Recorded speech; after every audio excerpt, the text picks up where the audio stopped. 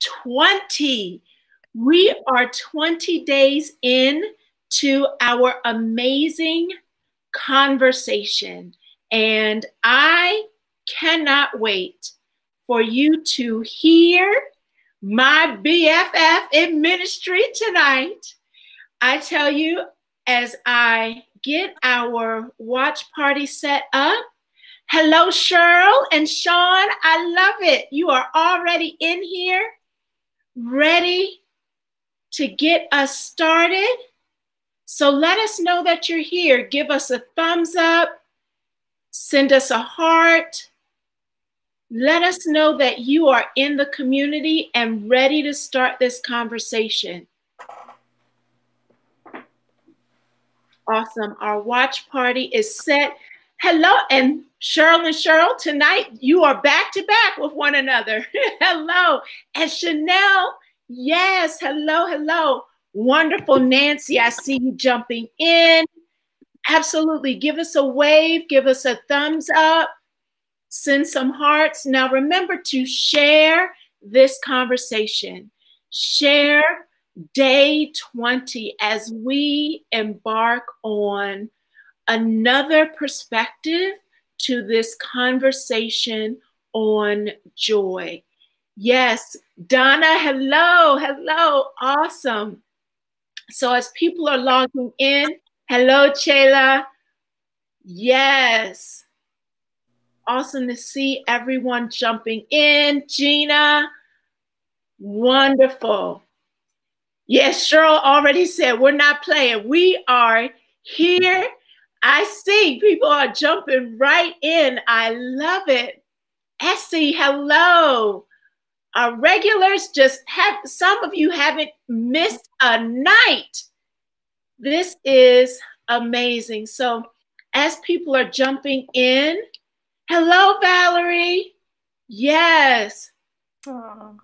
I want to be able to provide context for this amazing woman. I always share how I connected and have met. So we sat on the planning team. What was it, 2016, 2015? Yeah. 2015, 2016, that brought Priscilla Shirer to the Pennsylvania area. And so that was our initial contact. But there are those people that when you first meet them, your spirit is just like, we are going to be friends forever. And in this conversation about joy, there is one particular time, and Michelle, I don't know if you remember this, but during that period in time, I was stuck in a job that was toxic and stressful and kept me in a state of mind of worry and literal exhaustion. And I remember there was a day in which I was at my wit's end. And the one thing that got me through that day was the team was coming together for a prayer session. And I knew I was going to hear Michelle sing. And so all day long, I said, I can get through this day because Michelle is going to sing. And that worship that just comes through her, it is just going to settle my soul. So I pressed through that day to get to that evening, to hear you sing, to hear your praise, to hear your worship, and just your spirit. And earlier this week, last week, we talked about the power of joy with iron sharpens iron relationships. And you have been that for me, my sister. I am so blessed to have you. I can say mother, woman of God, ministry leader, Christian author, sing. I could give several titles, but the one that is closest to my heart is a dear, dear friend. And I am thankful, Michelle Gilletto, that you are with us tonight. So I want to give you a second to kind of tell us about you and your ministry, and then we'll jump in the conversation. Well, thank you. That was so sweet. And I do remember that night, and I was ecstatic that I was going to get to see you. We sat together at a planning meeting. It was the first time I met you. And at the end of the day, I said, this is going to sound weird, but I want to be your best friend. And you were like, I totally get it. I do too. And that was the start. Yes. Yes. So, yeah, it was, I mean, the Lord just opened up ministry to me really through online ministry. Like now it's probably 8-9 years ago. And I'm like you, I work full time, and sometimes it feels like we do ministry full time, even though we don't. Mm-hmm. And I have 2 adult kids. They're in college now, so I consider them adult children. Mm-hmm. And we've been through the highs and the lows, and the Lord is faithful, and we just keep getting up every day, and it's here we are. So it's been an interesting time recently being home. These 2 are supposed to be in college, and now they're home, as you know, with your daughter's home. We are not homeschooling, thank goodness, like our friends. Yes. But sometimes I feel like dorm mom, here. Mm-hmm. And you got to get the meals out on time, and I'm not good at that. So they've had to be a little more self-sufficient, but it's been an interesting time. It's been an interesting time at work. I work in healthcare, so obviously this is a really crazy time. No matter what your job is, it's a crazy time. And we've really seen what the Lord's doing to really give everybody a similar experience. I read something yesterday that I really liked. It said, we're not in the same boat, but we're in the same storm. Yes. Like, boat is a little bit different right now, but we are in the same storm. Yes. And there's a great deal of unity in that. Mm-hmm. Mm-hmm. And that actually speaks to the whole reason why I started this Joy Conversation. So Fearless Conversations with a Limitless God has a calendar. Yes, the book has a calendar that accompanies the book. And when I saw that joy was our principle for fearlessness for April, and I understood in my gut the struggle and the tug of war we would be having, even as believers, never mind the world, but even as believers, that we would be struggling between our emotions and our faith, the struggle between our circumstances and what we know to be true about the character of God, that having an intentional focus that this isn't about happiness, but this is about the inheritance of Holy Spirit given joy that is the foundation and strength that will move us through this experience. And that's why it so resonates with me, your topic for tonight of joy, spirit versus flesh. And because that, for me, it speaks to that natural tug of war that we are all in this storm, and if we're honest, we're tussling with it. But how does joy help us navigate this storm? Well, first of all, I absolutely went bonkers when I saw that joy was on the calendar, because I thought how into the details God is. Yes. He is so into the details. You wrote this book how many years ago? Exactly. When we flipped, I'm telling you, from sometime in March to sometime in April, I was not feeling any joy.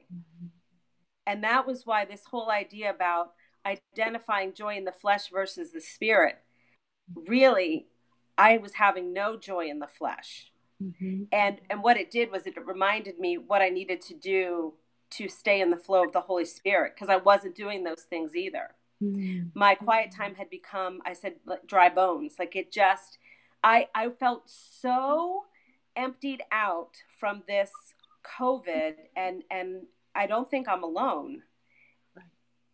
I wasn't afraid of getting COVID. I wasn't really afraid of family members getting COVID. I don't know what it was. But what God revealed to me through a couple of weeks was I was certainly trying to control things. I had put my hands back on the steering wheel and was trying to control everything. And the minute I crossed over from spirit into flesh, things went out of whack. My thinking went crazy. How I felt everything got worse. Mm-hmm. The minute I took my eyes off of Jesus, and started looking at the things of the world and not looking at the things of the world through the lens of the spirit.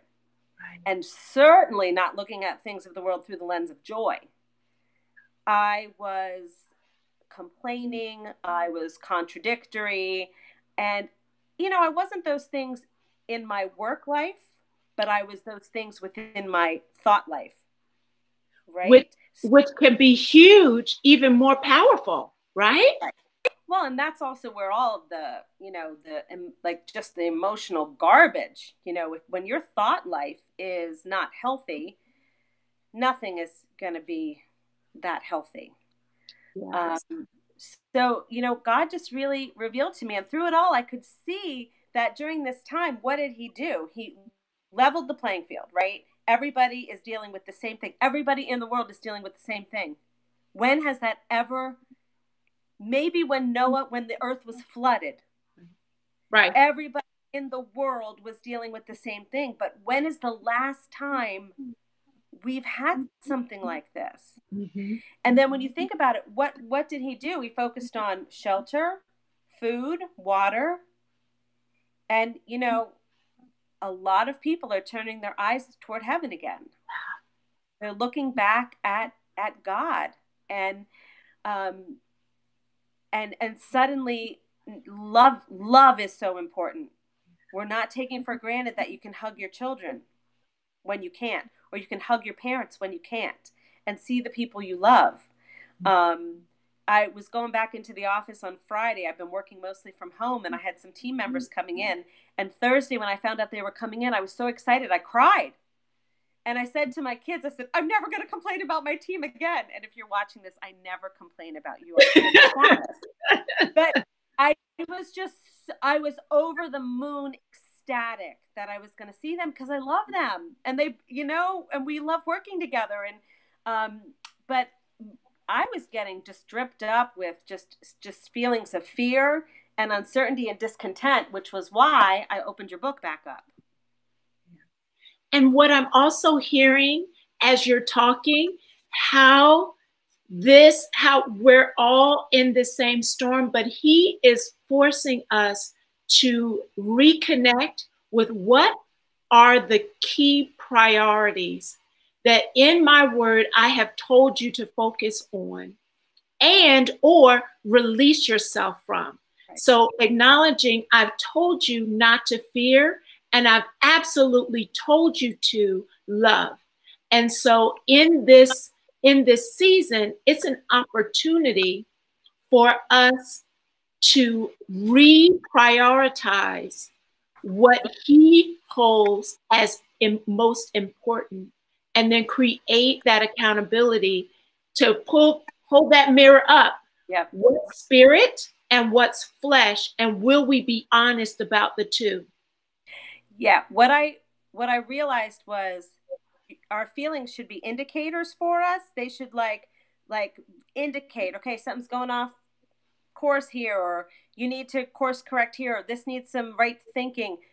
But they shouldn't be dictators. And during that period of about a month, I was letting my feelings dictate everything. I love that. Wait, can you say that again? Feelings? Feelings should be indicators, not dictators. How many of us switch that around and will get stuck in a cycle of allowing our feelings to dictate our perception, our behavior, our responses, and create this spiral that we are stuck in, and then a cycle of frustration because we can't see our way out. Right. And that is exactly where I was. And fortunately, you know, I'm a younger believer, right? So I accepted Christ in about 2003, but I really didn't get into the Word until about 2008. But since I really try to take all the events in my life and run them through the filter of the Word of God. That is the only thing that I know to do at this point. Mm-hmm. And so I had to go in and I had to like start to figure out spiritually from His Word what was going on.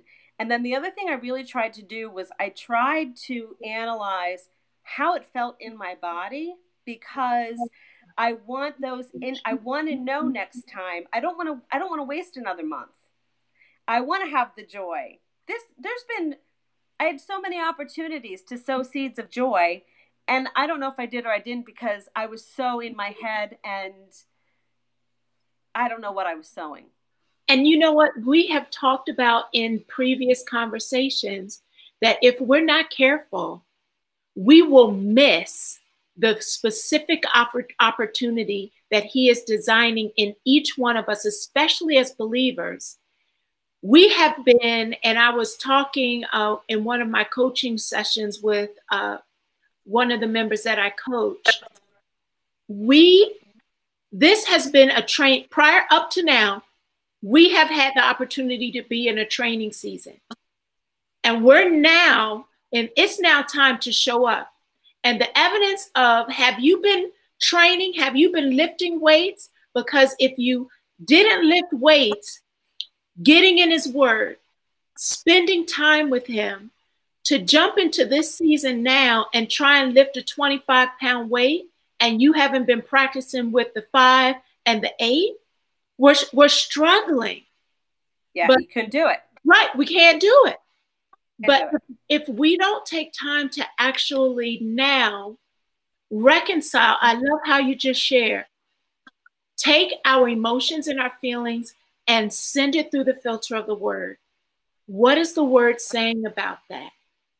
And what am I missing, or could I miss, if I don't pay closer attention? So powerful. But I want you to underscore, because we talk about the practical on joy. Right. You were just saying you wanted to pay attention to the sensations, the actual feelings in the body. So talk some more about that. Well, I always look at things physically, emotionally, and spiritually.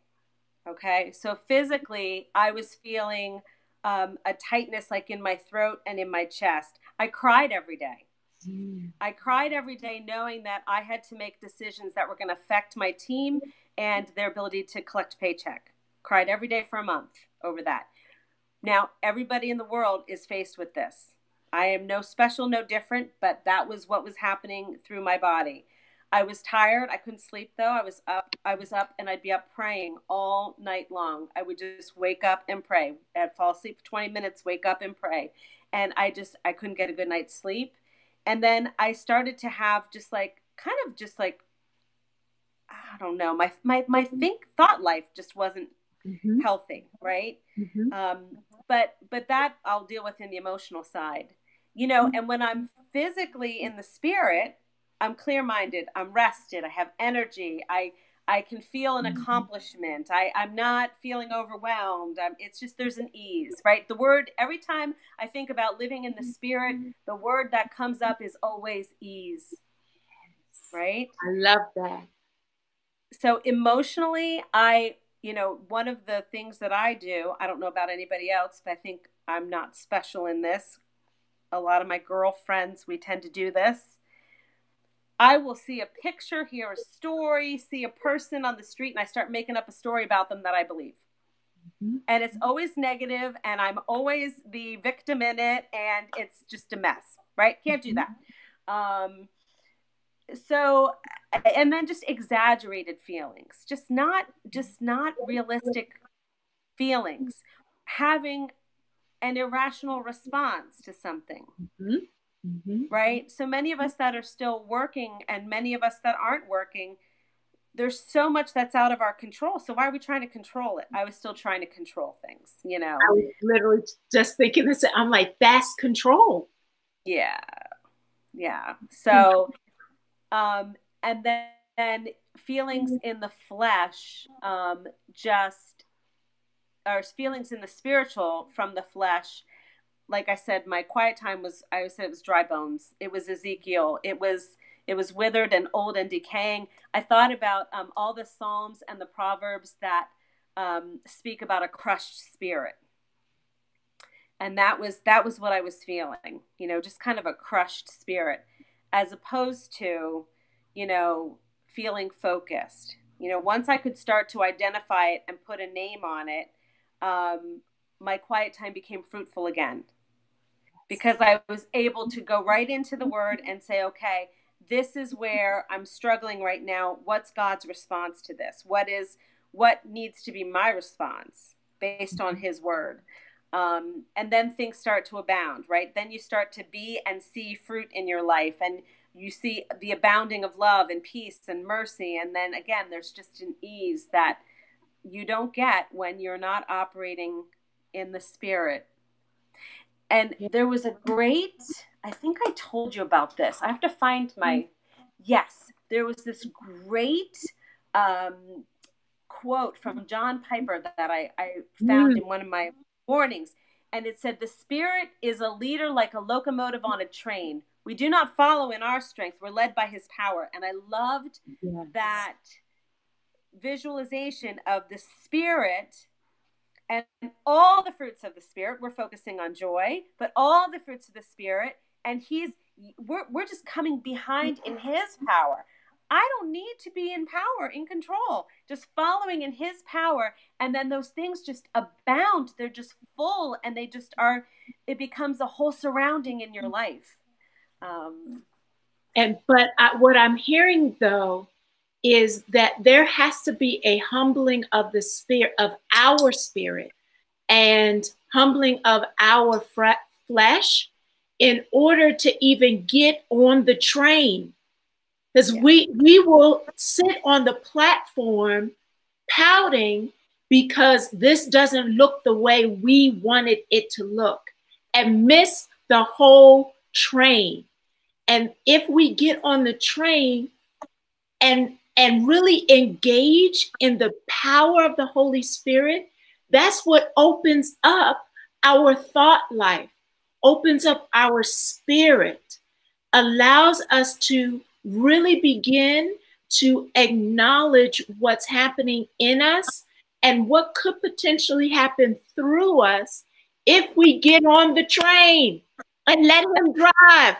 That is so important. We've got to be willing to follow the leader. Right. Yeah. You know what? There was a quote, and I've been rereading The Wounded Heart by Dr. Dan Allender, and it connects with that, the whole humbling of our spirit and letting go of control. And it says, God does not play by our rules, nor resolve our wound and ache as we desire. Therefore, we leave God's world and create one that is more palatable to our taste, even if it robs us of life and love.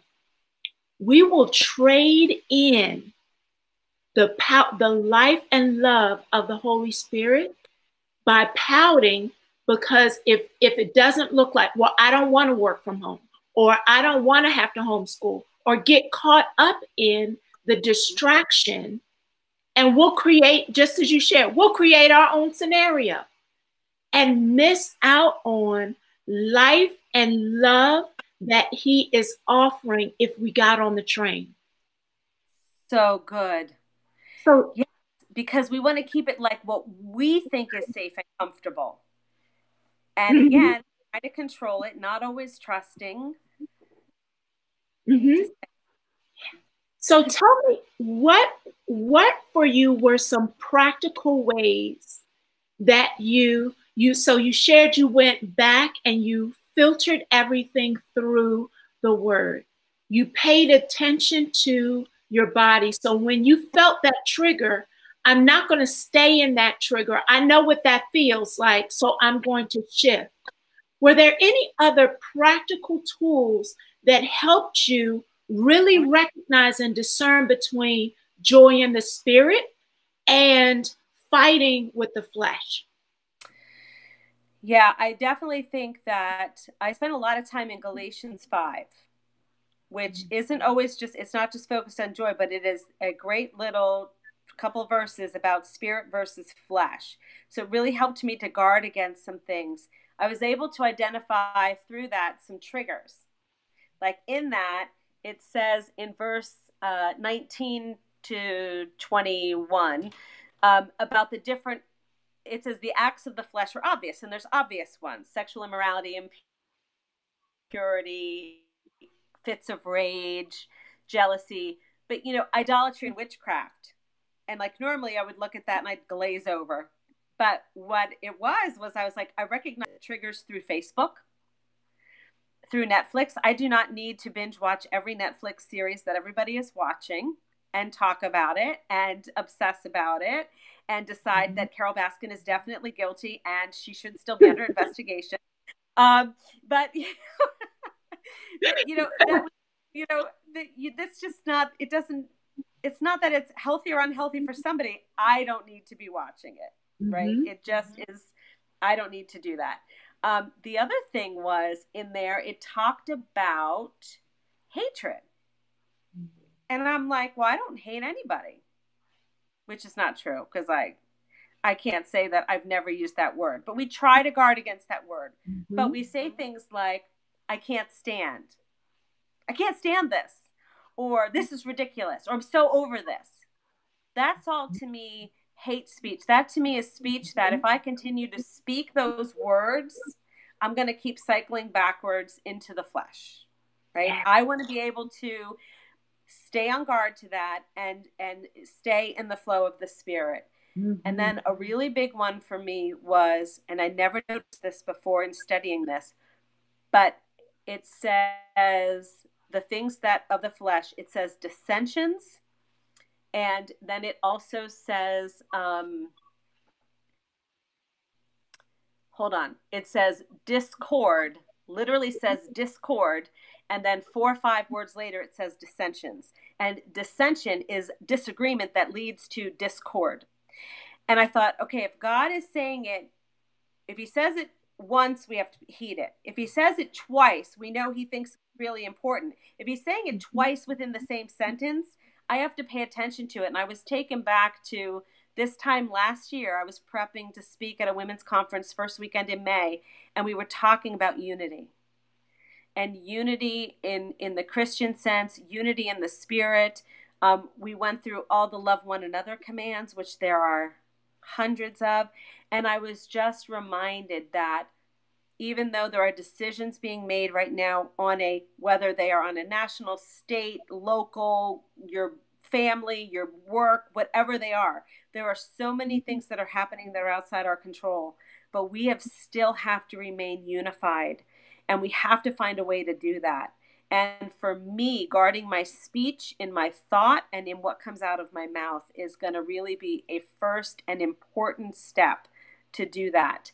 But just having the awareness about it has just helped to reframe for me and reprioritize. You said that word before. Reprioritize that, staying unified in the spirit with one another and all those love one another commands, and still looking to serve others, which when our worlds get smaller, it becomes smaller, harder and harder to serve one another. But there are things we can do. And you see people making masks, and you see the friends dropping off Dunkin' Donuts on somebody's front porch, and all these sweet gestures, and moms homeschooling kids that have no idea what they're doing.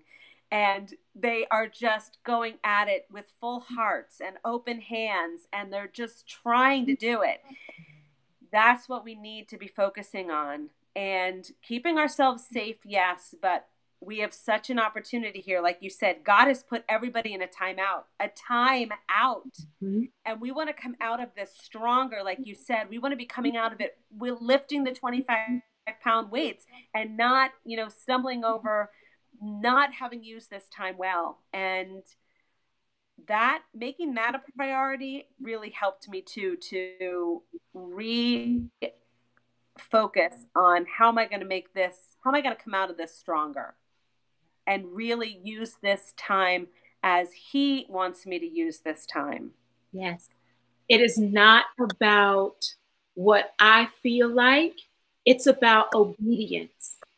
Yes. Will we focus on obedience? It is not about my emotions. And that's why we're focused so much on the word joy and not happiness, because it is a state of being, not a place of emotion. And it really is birthed out of a desire to be obedient to Him. And I love how in every situation, you are going straight back to the word. And what is the word saying about that?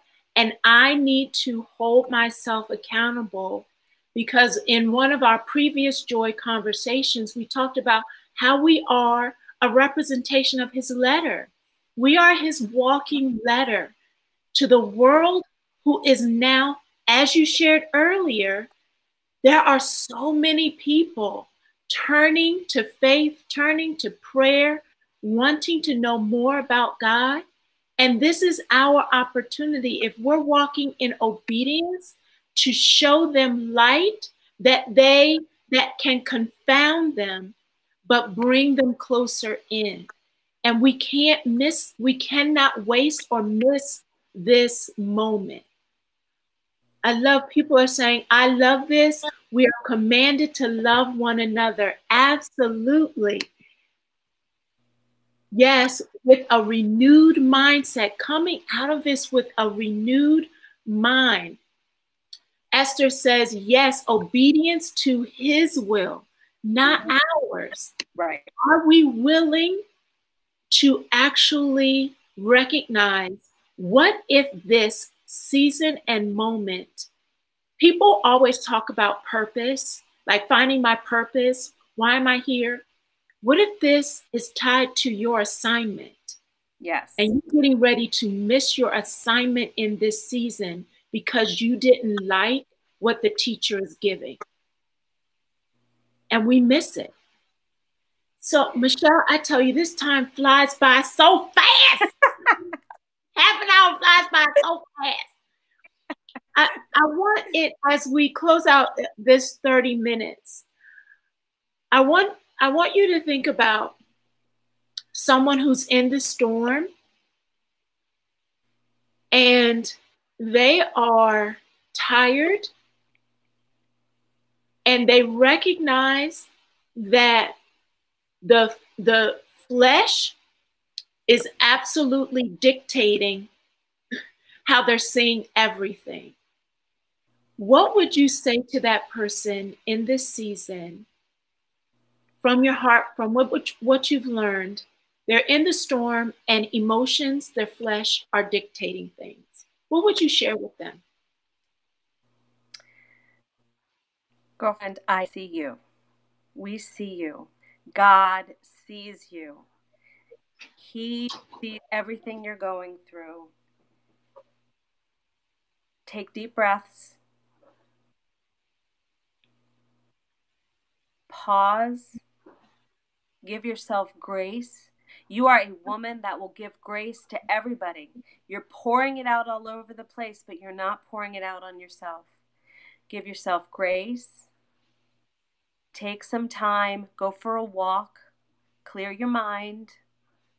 And if you are feeling bound by fear, there are so many resources online. There is support. There is good Christian groups and ministries that you do not have to feel alone. You do not have to feel isolated right now just because you are quarantined. There is nothing. We said God is so into the details. It is not random that He would quarantine us when we have access like we have access today. This is such a blessing that we don't have to be alone, but we do know what you're going through and we see you, but you have got to gird up. You have got to stay strong. And you have to remember that this is a chosen time. This is one of those times where we say, we have not been picked on, we have been picked out. You have been called out of the lineup. You're off, as you know what, V, I'm thinking about, like, we're all off the bench. We're all right. This is game time. There ain't nobody on the bench. Coach put me in. Right. You know, and some of us are used to being on the bench. Some of that might be, you know, people are used to being on the bench. But we are all called to get off the bench and get in the game right now. Yeah. And I just want to, before we close out, because it just dropped in my spirit, that the enemy uses isolation to keep people in the shadow of shame and to keep them in the shadow of fear. It is an intentional tool that the enemy uses. And so the same way you would get angry at a robber who was trying to physically rob you, don't let the enemy rob you of your connection and push you into isolation. It is a trick and a tool that he specifically uses. Rise up and stay connected. Stay connected. And on the flip side, you just shared, this is time for acts of love. Find a sister you have not spoken to in weeks and write her a letter, give her a call, make it intentional, not an email. Call her, pick up the phone. It's amazing. The cell phone, actually, we can use it to call people. Not just text. So call, handwritten letter, but on both ends, do not isolate, because that is just a trick of the enemy. And on the side of love, who haven't you talked to that the Lord has dropped their name in your spirit and you've been ignoring it? Pick up the pen, pick up the phone. Let's get connected. Let's stay connected, because this is a season in which we can do it. Yeah, there's nothing else to do. Yes, I love it. You know what? Our 30 minutes are up, and I love you, BFF. Thank you. I love you too. Oh, thank you. So we always end every single one of our broadcasts with tag your it. So everyone who is on this broadcast, we have had a movement for the past 20 days. Flood my news feed with how tonight's conversation, how your intentional look seeking for joy shows up for you. And use the hashtag Take30FCLG. Take30FCLG. Take a picture, create a post, tag me, you're it. Spread joy. We are on assignment. Show up as light and love for the rest of the world that is dark and depending on us to show up. So tomorrow, 5 o'clock, I can't wait for you to meet this young lady. Her name is Jada Smith. She's 21. She is an amazing college student, and she has a mission and a call on her life as a young person. And she is going to walk us through, as a young 20-something-year-old, how she is seeking joy and she is overcoming trial in order to serve other young people and bring light to them. So the voice of our young people will be on the broadcast tomorrow at 5 o'clock. Sis, I love you again. Thank you so much. Love you too. Send out in the comments how Michelle sent thank yous and the name of the ministry. We did not name it. Women Gathered. We are an online community that was started a little over a year ago. So it's the marriage of my ministry as well as my partner, Deborah Lovett. And it's a beautiful place to go for support, for prayer requests. It's a very vibrant praying community, a very excited community of faith. So come join us. Absolutely. All righty. That's it for today. We love you. We do love you. Yes. We'll see you tomorrow at 5 for our next joy conversation, Conquering Joy, Overcoming Adversity with Jada Smith. Love you. Bye-bye.